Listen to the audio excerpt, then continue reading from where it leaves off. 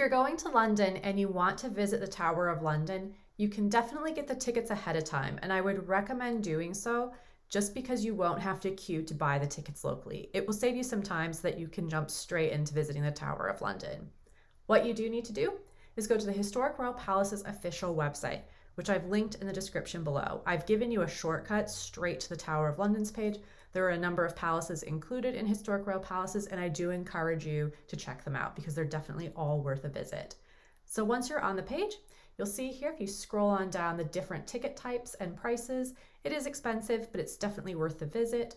Once you've had a look through, whichever ones apply to you, go ahead and click Buy Tickets. Now you'll see there's a little bit about a donation. If you do want to give a donation, that's fine. You'll be able to do so later on in the purchasing stage, but go ahead and click Buy Tickets. Here on this page, you can see the different dates of availability. Whichever days work for you, go ahead and click on that. I'm just going to select a random date for the purposes of this demonstration. So you see here, we've got all the different ticket options and prices. You're going to select which one you need and how many. It's going to ask you, do you want to add a small donation? If you want to, please go ahead. If not, that's okay too. And once you're ready, go ahead and click Next.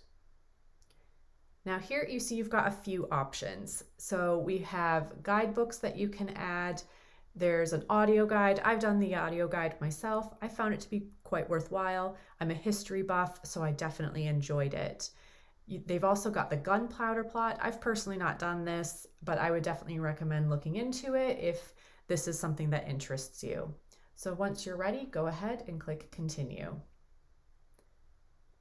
Now here they're just double checking with you that your order is correct. Just have a look through, make sure the date is correct. You've got the number of tickets you need. Once you're ready, go ahead and click Continue.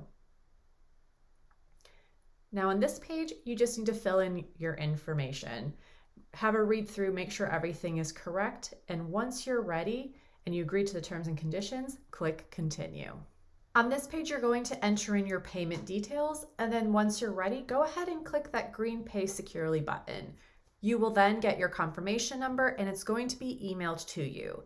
So when you get this email, you're going to get a PDF copy of your tickets, and you need to print them.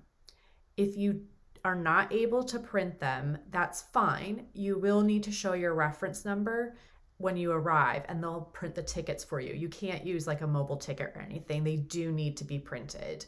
So once you've done that, you're good to go. Now, if you do want a guide, there is another option for this. If you were hoping for more of a guided experience, something a bit more in-depth than an audio guide, you can definitely book a private guide, but you will need to look for it. And you can do this on Viator. So I've included a link in the description below straight to the Tower of London Viator page. Now, all of these options here, they're not managed by Viator. Viator is just the booking platform. There will be a local tour operator in London operating these tours. So you can see here, you can have a look through the different options here. There are going to be some that include a private guide. Some might even be a group tour, which would include a guide. Just have a read through here, find one that works for you, and that's it. It's that easy.